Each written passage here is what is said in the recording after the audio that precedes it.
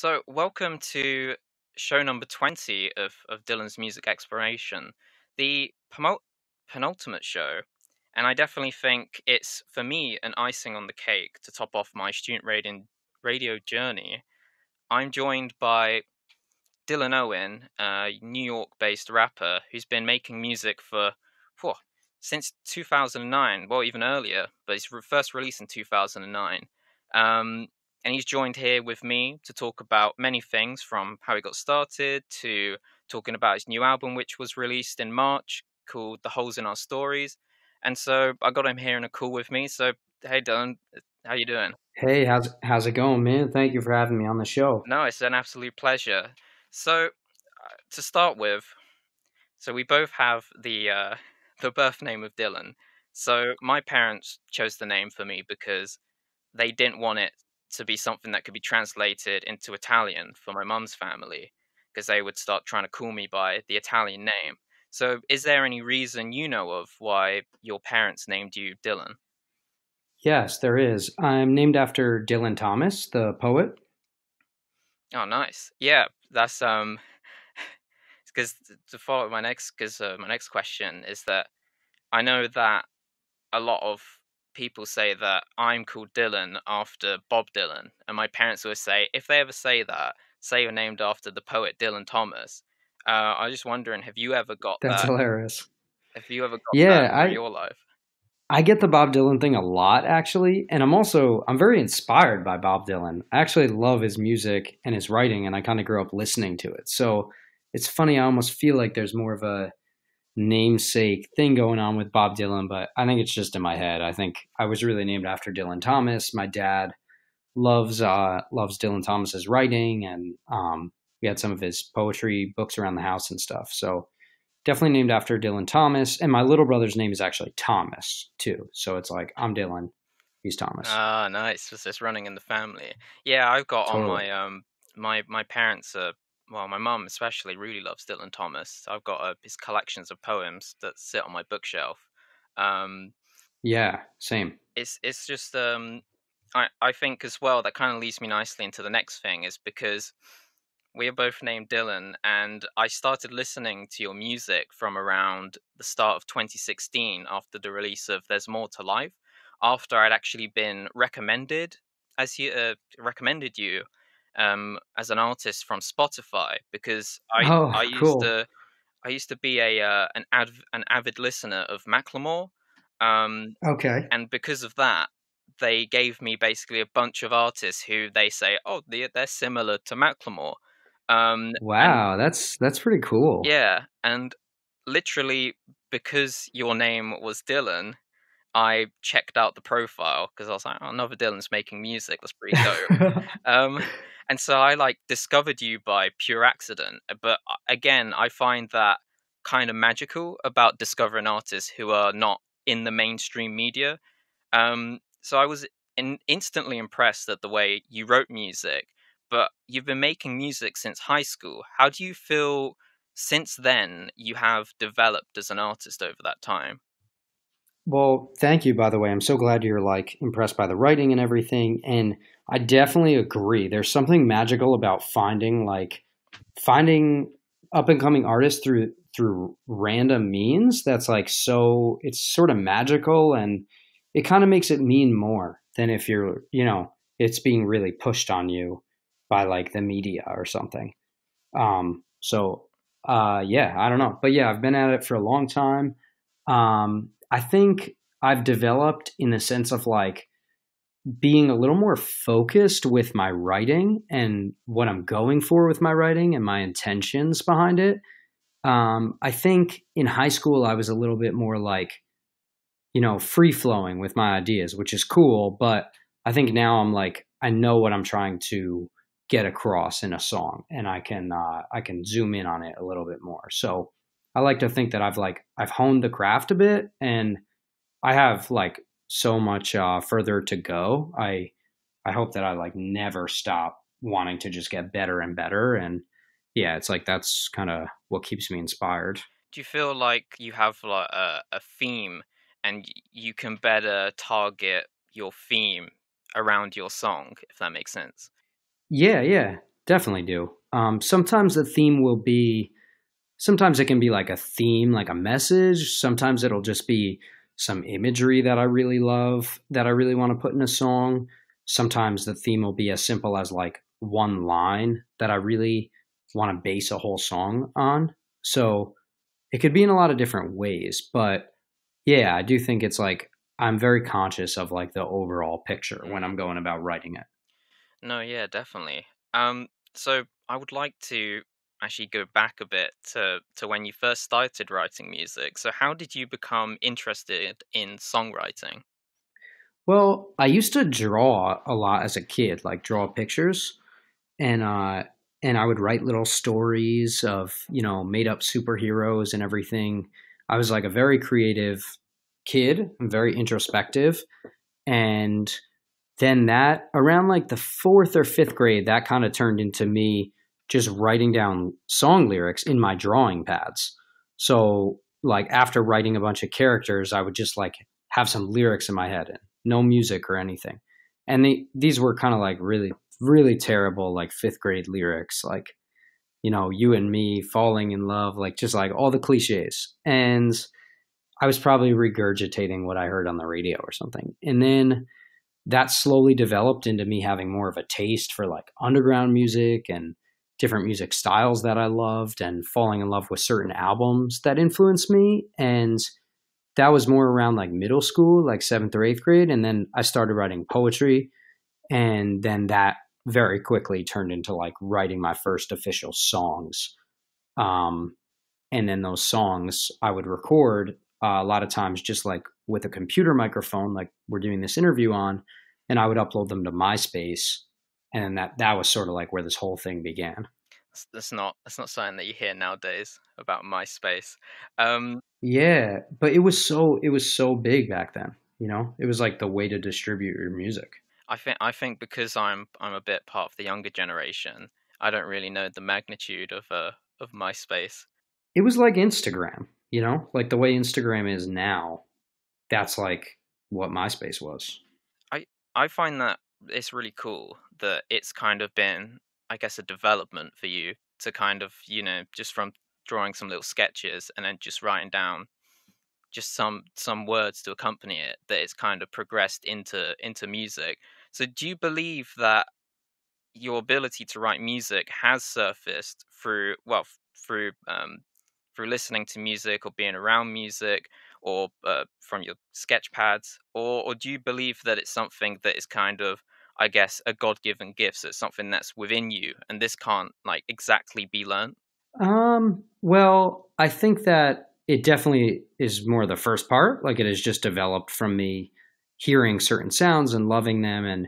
But I think the part that is just within me is the part that comes from my imagination and my desire to do it is what I think I was born with. Yeah.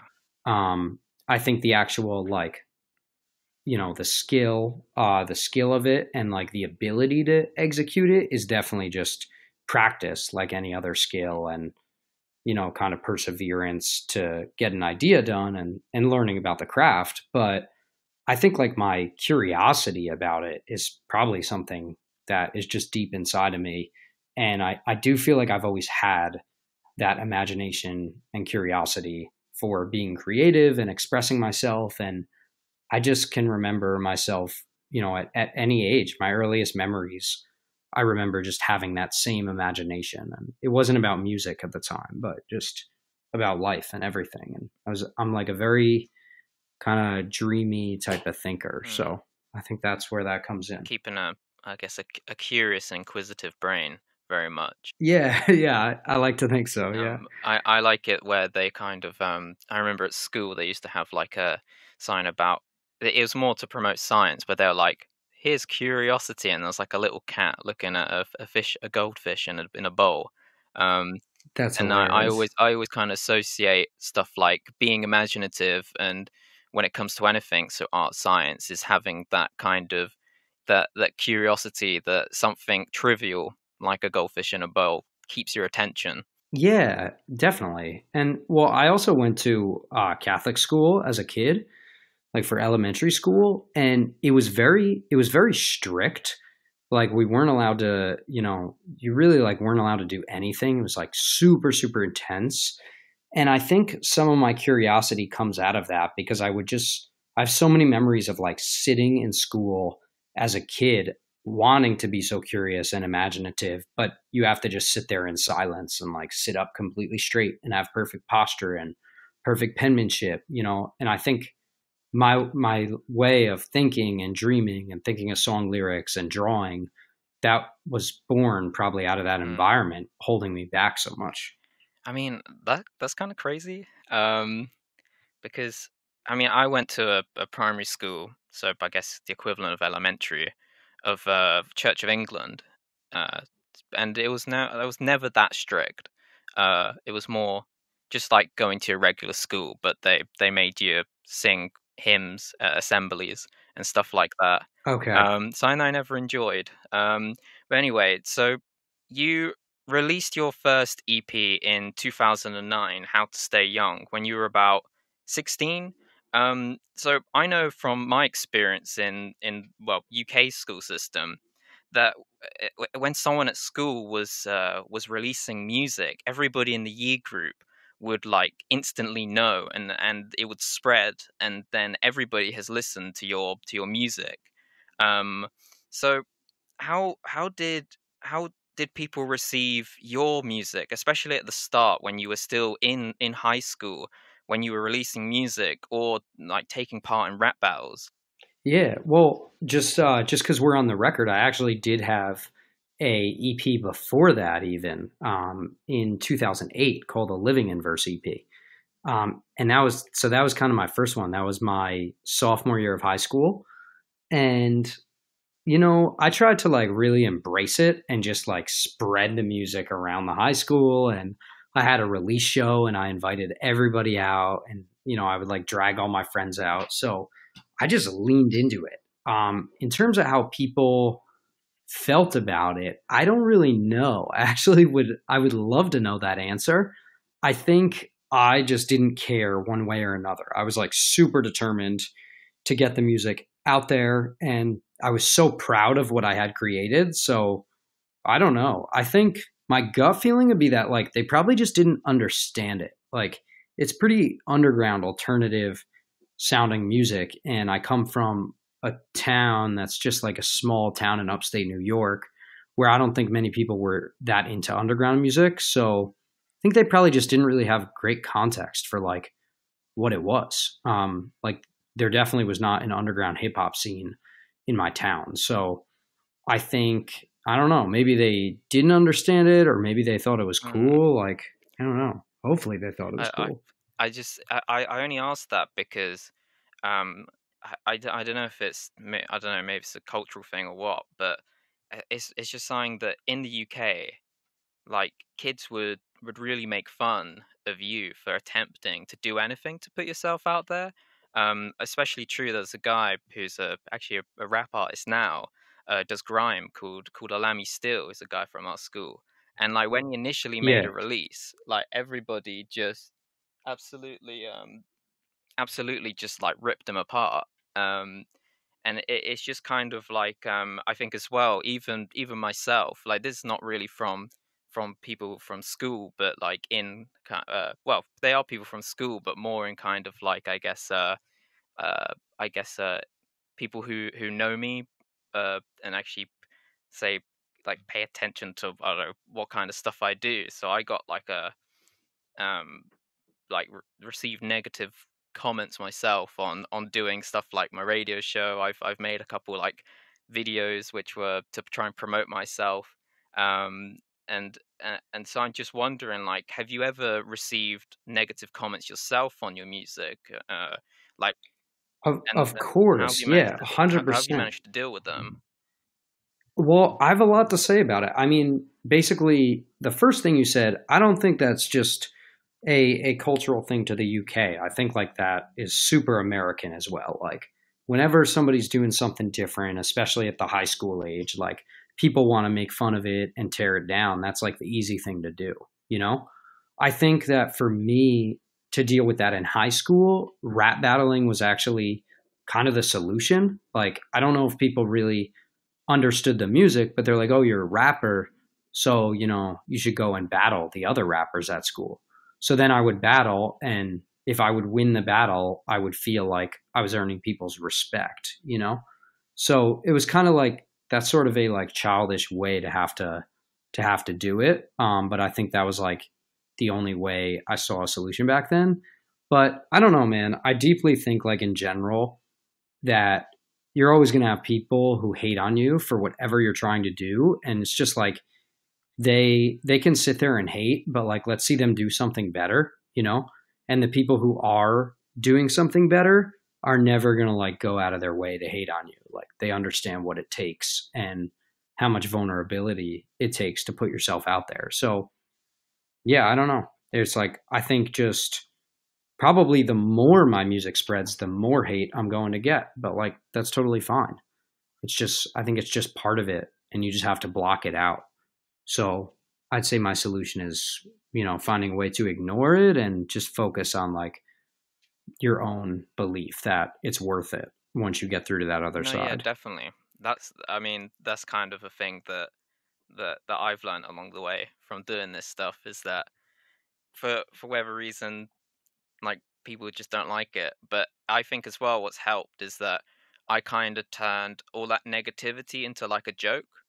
Um, so that kind of then helped me to kind of like it kind of felt like I was laughing at them for like the stupidity of their comments, and I kind of felt that was for me a way of like kind of dealing with it.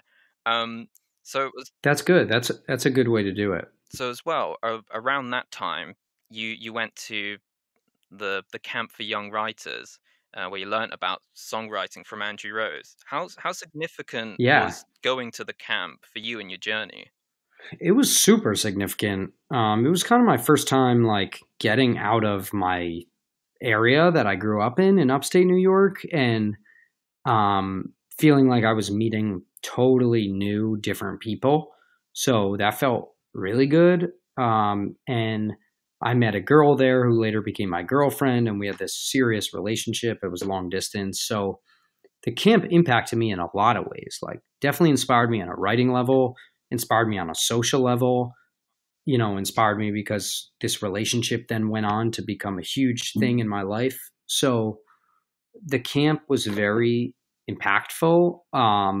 I think maybe if I didn't go to the camp, something else would have filled that role in my life. But I think the camp definitely did the No, trick. definitely, because I mean I know from listening to the songs, like talking about, I think there's a line which was is a song from Andrew Rose which you've quoted a lot. There's the song for Andrew Rose from Young Writer. There's a lot of mentioning of Annie on your projects. So it's definitely something that I see as quite significant in your story. Yeah, Um, absolutely. I'm glad you pick up on all those references and everything. so then in your last year of high school, you released Senioritis in 2010, which you have the song Book Report, which is a very well received song. And I noticed that there's a line, and I even guessed the melody of You're My Favorite Miracle, which has also appeared in many other songs. So is there a significance of that line and also that kind of melody for you? Yeah, there absolutely is. So that line and that melody were the first lines, both like melody wise and lyrics wise, that I ever wrote pretty much. Like I'd scribbled little things in my drawing pad before, but I had my high school girlfriend's keyboard. I used to borrow it and bring it over to my mom's house, and I would just play on it like visually. I didn't even know what notes I was playing or anything, and I just played that melody. And if you play that on the piano, you'll see how like you can come up with it without knowing piano, because it's just kind of like a stepping up the scale sort of thing. And that that line just stuck in my head with those notes. And this was like the beginning of the ninth grade of high school, maybe the end of eighth grade, even before I hadn't like written an official song. So this is sort of, I think of it as like that is the beginning of my music. Like that's the beginning of my music journey, is that line. So I always try to bring it back to that for all different reasons. I think it's something that is like, yeah, it's just something that again it's noticed and it's just always there. And I always can hear it's either it's you playing it on the piano or you're playing it on the guitar. There's the kind of the melody, and it kind of it's nice because it's just subtly slots in so many places. That's good. Yeah, I try not to force it, but I use it to symbolize the beginning or end of different things on the album. So, like on Holes in Our Stories, it ends the album because it's supposed to be a show how the album is going to continue that story into the next album. Um, and I kind of do the same thing on like Senioritis. It begins it and ends it. On Keep Your Friends Close, it begins it on the song Bookmarks. And then on There's More to Life, it begins it in that song, The Glory Years. So it sort of like has different, a few different meanings, but it's supposed to symbolize just like the story picking up again where it left off. That's definitely really cool. So Thanks. after senioritis, you went off to the University of Cornell and stayed there for a year. I know you were not there long, but what kind of experiences did you have while you were there?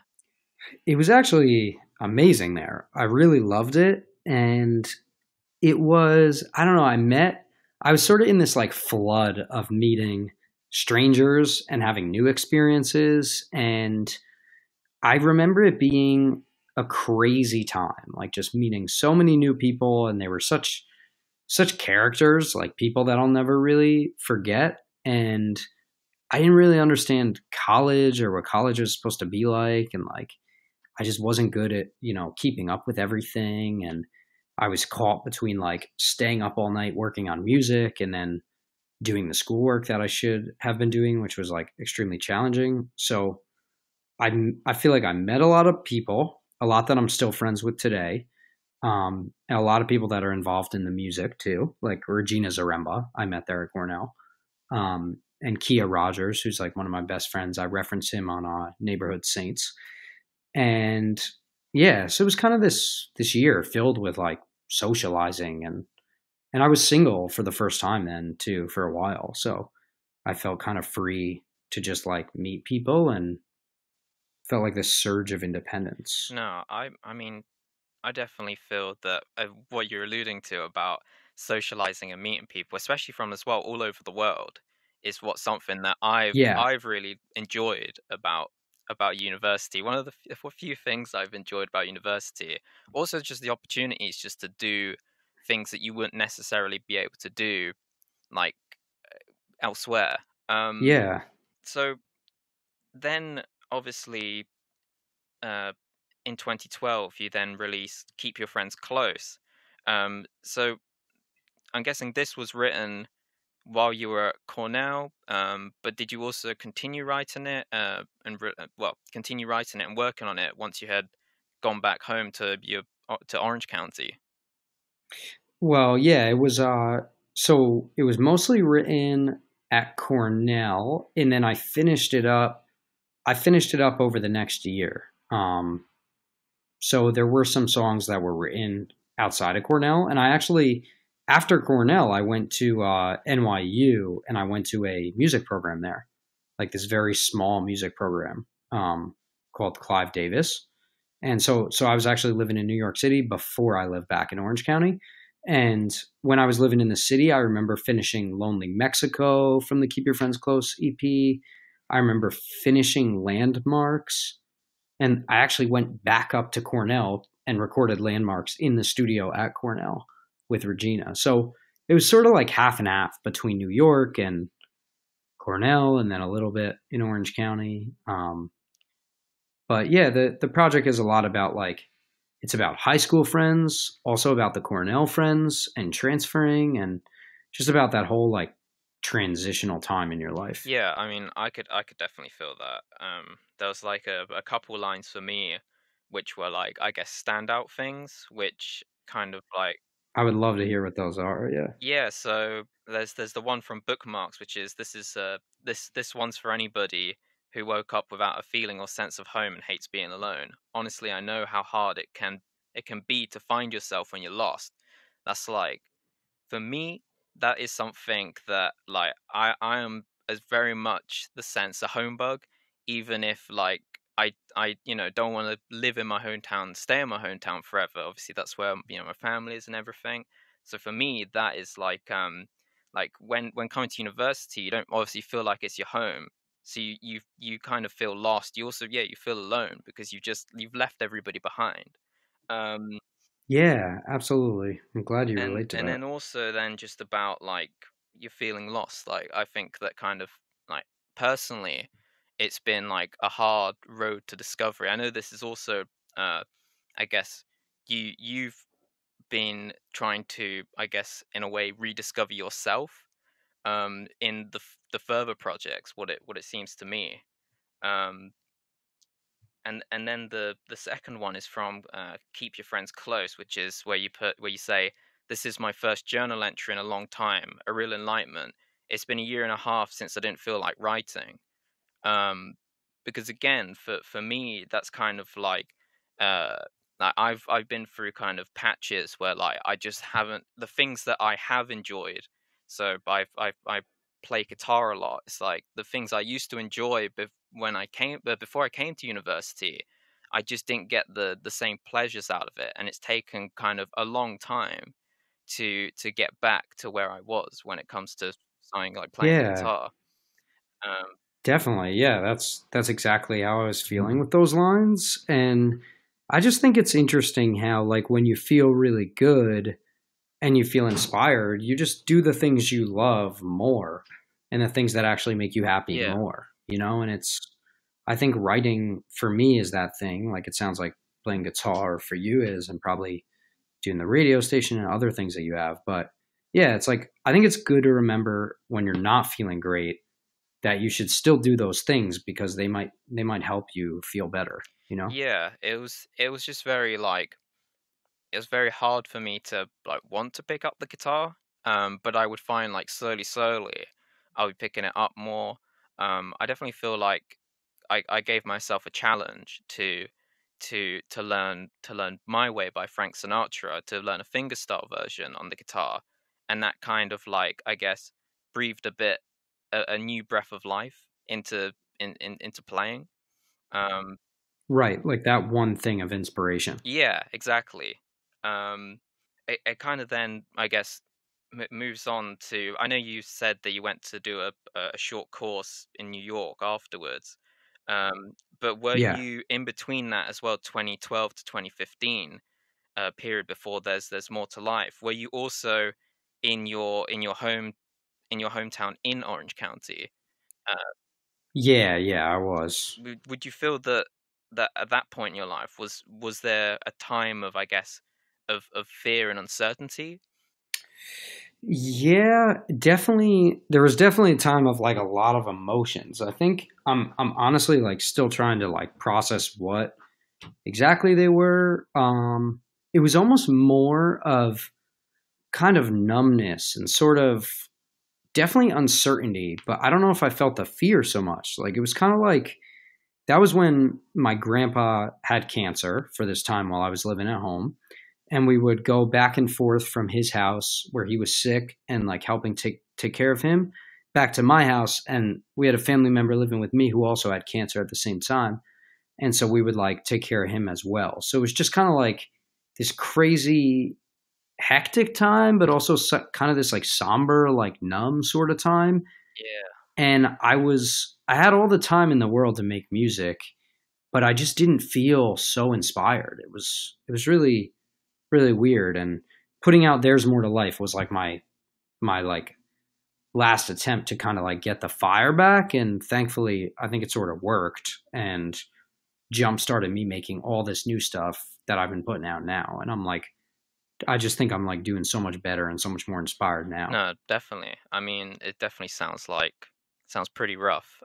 Because I mean, I've like personally, I've also like experienced one of like a very close family friend of ours who's kind of been like I guess the Italian grandparents that I haven't quite had, because my mum died before I was born, so they kind of were like in England but also Italian, kind of adopted me. He suffered from Yeah. cancer at, I think, I can't even remember. It feels so long ago now, but I think it was around like 2014, 15. And it was like Yeah, see same time. you kind of see the deterioration of a person. Um, Yeah, absolutely. And all the toll it takes on everyone else too. yeah, no, exactly. So I kind of then want to. So in your letter that you released when you released Holes in Our Stories, you're saying that kind of you, from There's More to Life in 2015, that you were you feeling like you were missing out on your big adventure at that point? Oh yeah, 100%. I think I've always been worried that I'm missing out on it, and like even when I'm experiencing it. And then I think with around the There's More to Lifetime, that was when I felt like I really am missing out on it. I just felt like stuck living in my mom's house and didn't feel like I was, going towards what I wanted to, and didn't feel like I was meeting new people and going out on tour and doing the things that I think bring me happiness. And I think now I'm consciously trying to be more present and more like, making the most of like right now rather than feeling like I have to experience some adventure like later in my life, when I'm more ready or when just some opportunity that I think is going to present itself comes along. No, definitely. I can definitely tell that from I guess from the There's More to Life to then Holes in Our Story, how I guess your tone has kind of changed. Um, That's cool. I'm glad to hear that actually. Like nobody has really said specifically that yet, and that makes me happy to hear. I think that especially like There's More to Life, it's for me it's one of those albums that I've come back to many different points when I've had many different events going on in my life. And it definitely feels like, because it's more of a I guess a bit of an escape, a bit of a, because you're kind of still trying to, I guess, reignite yourself, trying to dream of this big adventure, trying to be like, nah, come on, we got to carry on with life. You know, keep on moving on, even if you feel like at this point it's hopeless. Things surely stuff has to turn around at some point. Um, I mean, Right. and that kind of leads me on to like my favorite song is This Incredible Life on There's More to Life. So when you That's were cool. writing this song, what kind of general feeling were you going for with the line, like going "This incredible life"? Was it kind of regret that the world keeps going on while the character in the song seemingly um, is kind of like in a half dead and alive state, or do you feel it represents more like the deep connections that all humans have from the highs and the lows they've experienced, making like life a bittersweet experience? I think it could be a mix of a lot of things. I think what I was feeling with it was almost this sense of you're like so numb to everything. You're sort of half dead, half alive, like you described it. And that's how I picture the character who is myself in the song. And but then there's this moment of like acknowledgement of everything and just like being okay with everything. Like you're just feeling so bad that you feel numb. And then it's like one step past that, you're like, you know what? It is what it is. It's kind of beautiful in this sort of messed up way, that we all need to make the most of. And that song started as a poem that I wrote. And then I directly took those poem lyrics and put them in the song. And they're almost identical to what was in the poem. So it started on this night. I was just feeling very like alone in the city. I went to this pizza place that was nearby my apartment, and What a Wonderful World was playing on the radio. And it was just like, it felt almost kind of ironic, like it was like a sad setting, but then What a Wonderful World was playing. And it's just this sort of like slow motion moment that made me feel like you have to be okay with everything at a certain point. No, definitely. I mean, that literally, it kind of just seems like it. I can think of the lyrics, and with kind of telling me what your experience was, I kind of like, oh yeah, that makes a lot of sense. It all just sort of falls in nicely. If just looking back on Yeah. it, it just kind of seems like it ever so nicely falls all together. Um, Yeah, so thank you. That's nice. shortly after, well, I mean, you were in New York at the time, so when was it in between writing There's More to Life where you moved to New York City? It that was around 2000, like the end of 2012 I was there, and 2013 I was there, and then the summers I would come back home, and a little bit of 2014 I was there. Then after that I was upstate for a few years, and now I'm back in New York now. Okay. Okay, that makes a lot of sense. Because I kind of tried to piece together stuff. So I kind of thought from 15 to 2012 to 2015, you were in Orange County, and once that was released, you then plunged into kind of like moving to New York. Well, I think you did a great job of piecing that together, because that's actually, I feel like that's sort of how it takes Mm, place in the music. Is exactly how you perceived it, but it's a little, I think in my actual where I was living, it's just a little more like chaotic than that. Like there was a little more like back and forth and like whatever, but the chronology of the music is actually, I think, exactly the way that you see it. So that's really cool. no, yeah.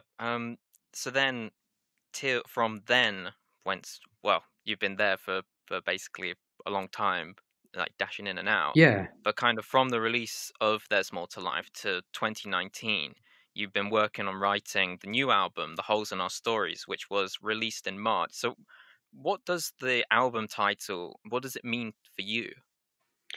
It's supposed to be, and what it means to me is just that there are parts of our lives and our pasts that don't really ever get any kind of resolution.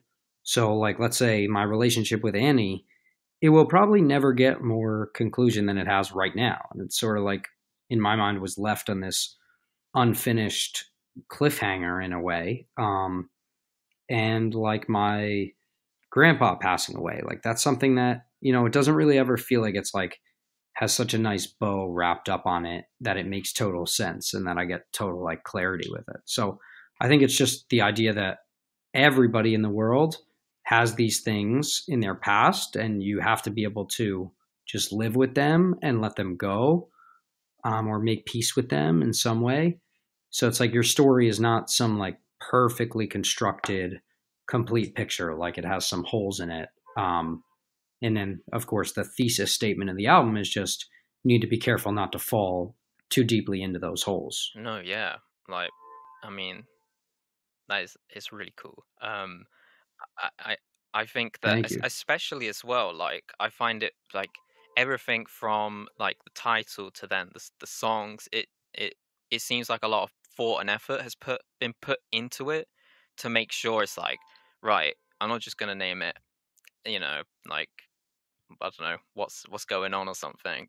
Actually, that's um, Right, but right. it's kind of like you've really spent a lot of time to think, all right, this is going to be title of the album. This is how kind of like I guess the story runs through the album because I noticed it's kind of like I think you also put it in your like audio listening guide notes is that you want to it's kind of a concept album running on the theme of a movie with like the songs being I guess snapshots as your life progresses but obviously they're like I guess you could say that the in between the songs is like the holes between the I guess in like the stories itself. um Yeah, that's such a cool way to put it. I definitely think that's what I was do going you, for sure. Um, yeah, what's up? What were we gonna say? No, I was just gonna say, do you feel like through making the album that you've managed to kind of like rediscover yourself, and it's been like a kind of, I guess, a bit of a therapy session for you? Yeah, I really do. I know that that sounds like kind of the obvious thing to say, but I really do feel that way. I think on There's More to Life, there was stuff that I was feeling that I didn't say. And then on this album, I just didn't hold back and I just talked about it all. And I think that that felt really good to do. And it like forced me to think about things. And also by putting it out there, I hear people will be like, oh, I like went through that same thing or whatever. And that kind of like gives me a little bit of peace of mind. So I do think it really helped with that. And I think it also, just in the sense of like putting out new music and something that I am proud of and worked hard on, it just kind of like moves my life forward. Like I just came back from like 2 shows in the Midwest here in America, and like it just feels so good to get out and do those things again. And I wouldn't be doing them if I didn't have this album out that I was proud enough to like fly out there and perform, you No, know? yeah, as well. So it's kind of like both thematically it like helped and like expression wise, but then also just like Mm. more in a like a life kind of sense. No, I mean that I've been kind of keeping up to with like what's been going on, and like like I see the videos that people are all out there. People well seem pretty hype. You're going with just yourself and a guitarist who also plays the trumpet, which I also found like very impressive. It's like Right. a mini kind of a mini band, and you're still kind of like I Yeah. was Yeah. I was very impressed at how good it it looked from just watching Oh, on thank you. Instagram stories. I also noticed as well you've been as well once you've been going to these places, you've been going to the basic coffee shops to have fan meetups. How has that been for you? That's been amazing. I'm glad you brought that up. I just did it for the first time ever on Saturday, and then the second time ever on Monday. So we're like a few days fresh off the idea, and they were so cool. I didn't know what to expect. Like I don't know if anyone's going to show up. But it was great. There was like a good turnout at both of them, and the people were so the people are so cool. Like I get along with them. It kind of makes sense. It's like I'm definitely like being myself in my music. So if they love the music, we'll probably get along pretty well. But it just like wasn't weird at all. And you might think it'd be like just uncomfortable meeting strangers like that or something. But it was like we hit it off right away. I think everyone really liked it. We like took some great pictures, and yeah, I don't know. I want to do that everywhere now. I think something special, especially when it comes to your music, is I wouldn't say it's a bad thing, but as me, the listener, I feel like I personally know you, and personally like you've been a friend for years, if that makes sense. You know what I mean? So it's like Yeah, kind of like chatting to you yeah, now. It feels like I'm reconnecting with an old friend, which I haven't seen for years. Which is probably like that's so amazing. I kind of feel that it it definitely goes like your personality, who you are, and kind of like your life situations shine through the music.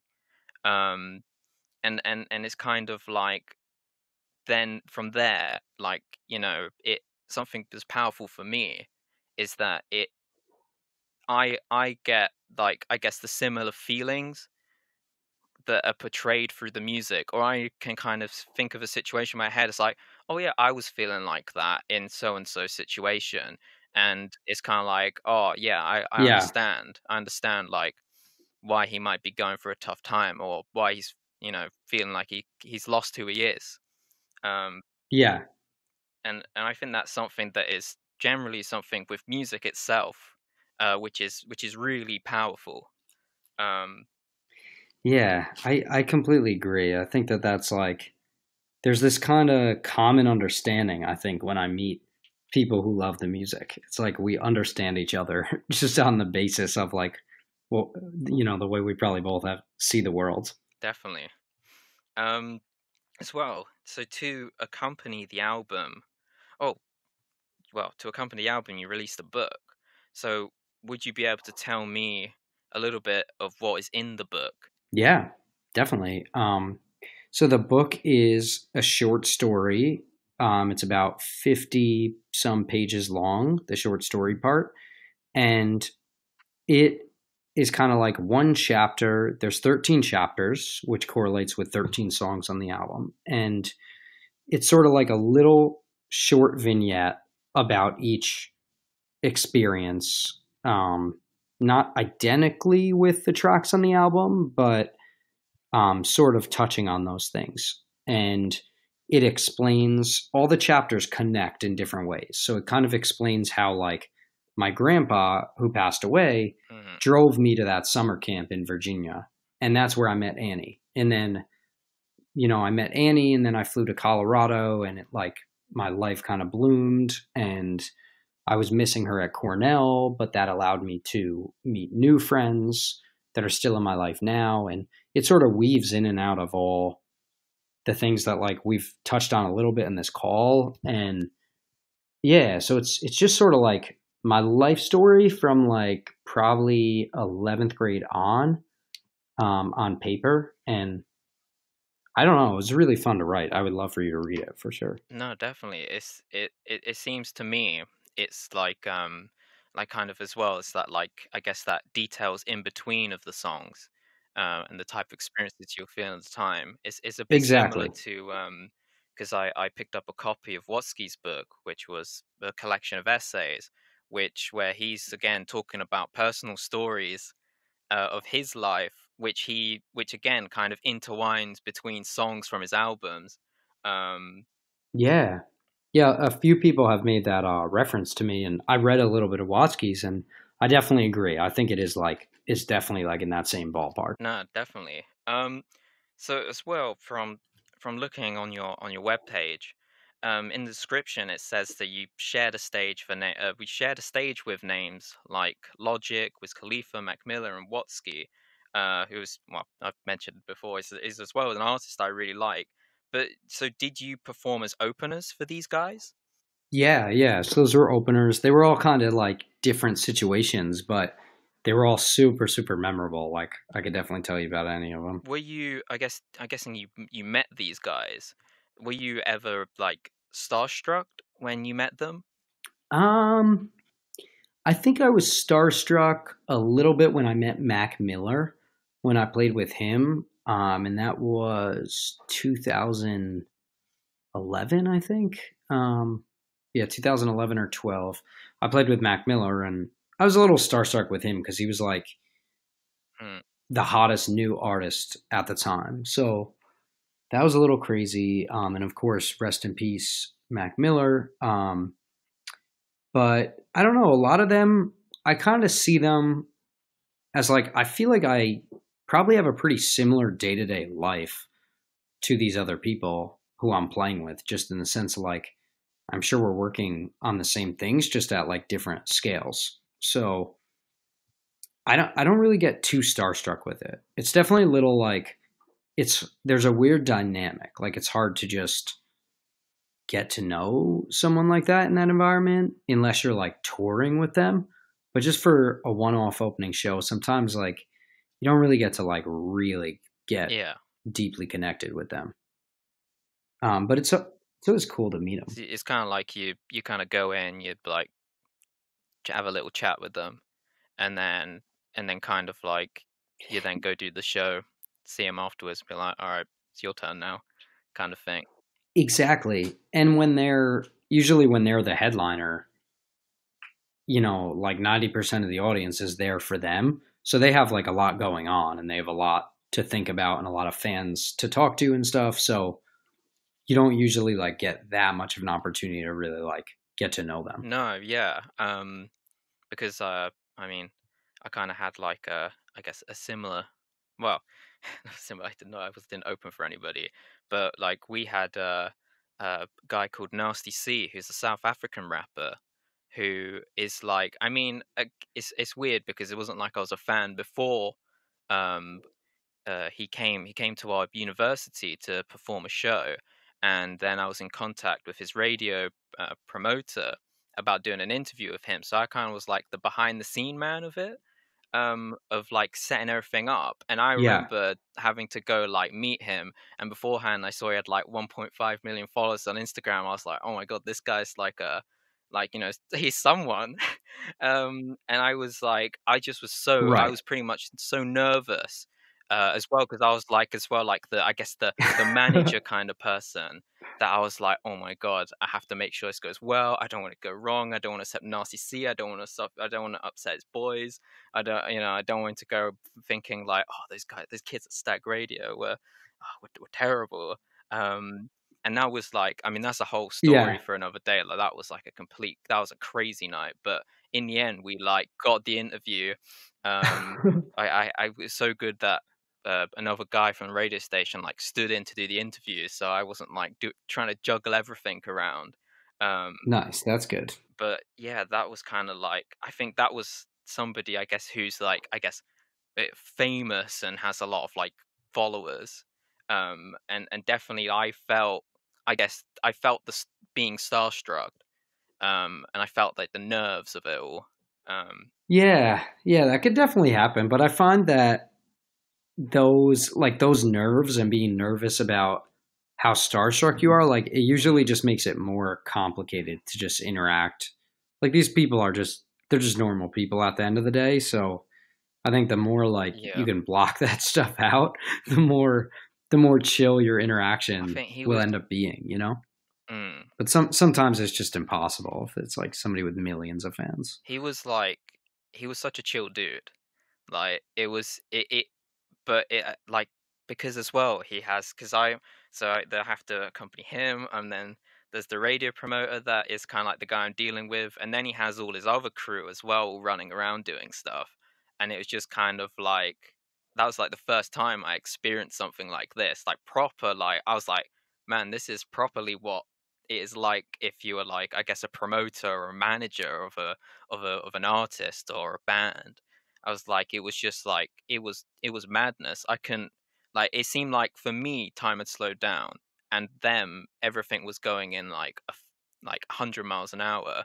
Um, but Yeah.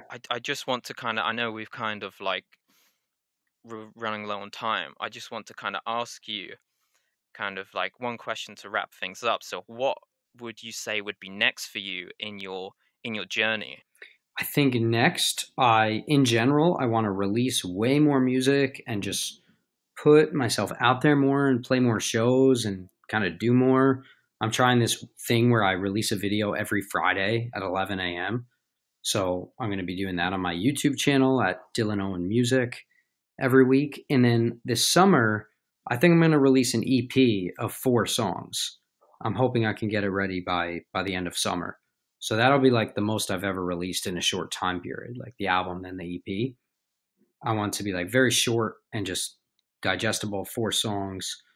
I have 3 of them written, and one of them still I got to write. And then after that, I even already have ideas for the music to come afterwards. So definitely no shortage of like ideas and inspiration. And hopefully this summer too, I could plan a tour in way more cities than just like these 4 or 5 that I'm doing right now. No, I'm sure many people are just dying for you to come and then to listen to the music live. Oh, thanks. Well, thank you very much for joining me. It's been an absolute pleasure talking to you. I've really enjoyed it. Of course, yeah. You too. I've really enjoyed it as well. Thank you for having me. So for the listeners at home and listeners on the YouTube, if you do want to check out Dylan Owen, I will have all his links in the description. I mean, if I was you listening, I would definitely check him out. Uh, Do it. thank you again for joining me. This has been Dylan's Music Exploration, show number 20. Join me hopefully in 2 weeks' time for the grand finale. Um, and yeah, I'm going to be ending my student radio, I guess, journey with a bang. So thank you very much for listening, everyone. Thanks, everyone. Thanks, everyone. Thanks, everyone.